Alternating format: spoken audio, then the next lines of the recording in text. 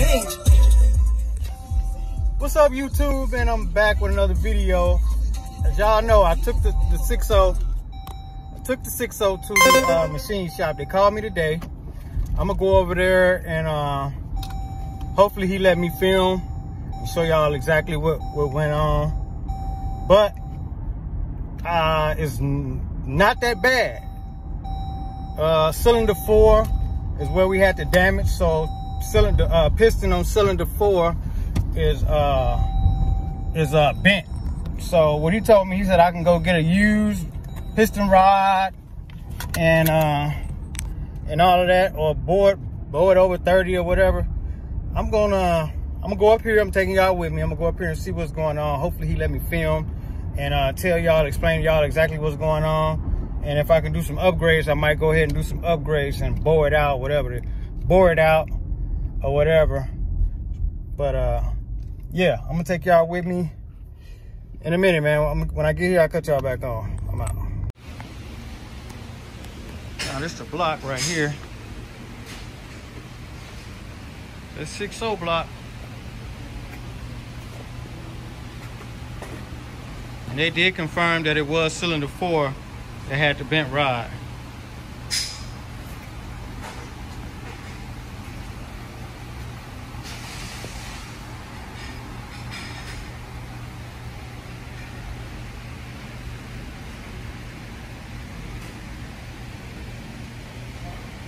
Oh yeah, we finna put another cam in that bad boy.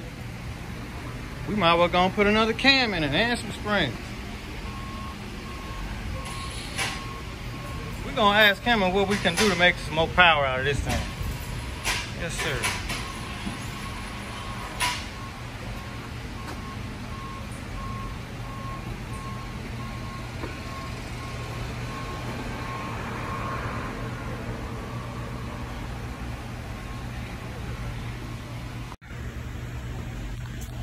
Shoot, I want to make some power. I ain't gonna be no, just a hot rod, street rod. You know, I want to put another cam in it. I just wanted to be able to drive it down the track and still drive it on the street at the same time.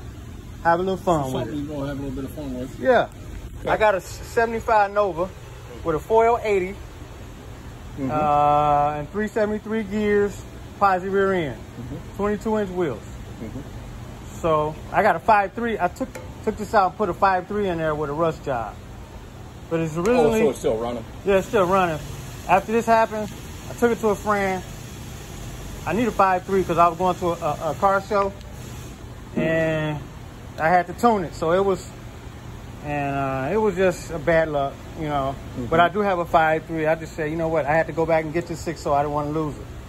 Sure. And bring it to someone. What we came up with is it's got the one bent rod, and it's only got 1 to 2 thousandths taper in it.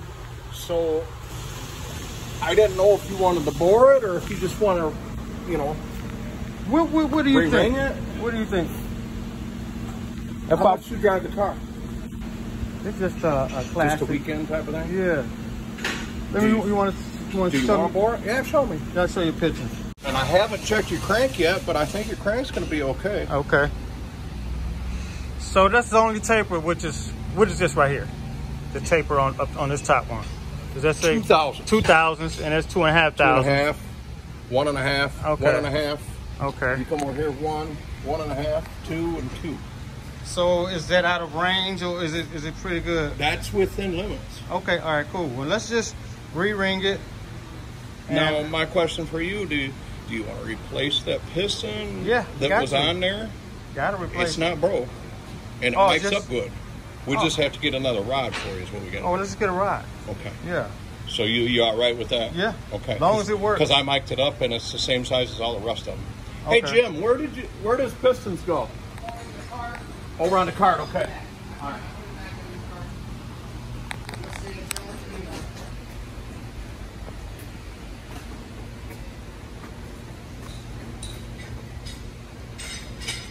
All right, here we go. All right.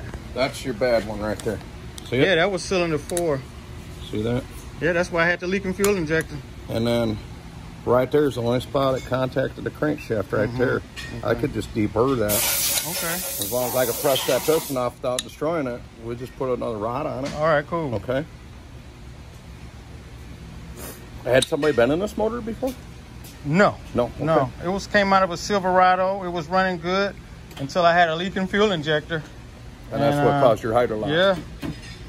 Yeah, I had, it was acting all funny on me when I put that, when I put that truck intake on it. And,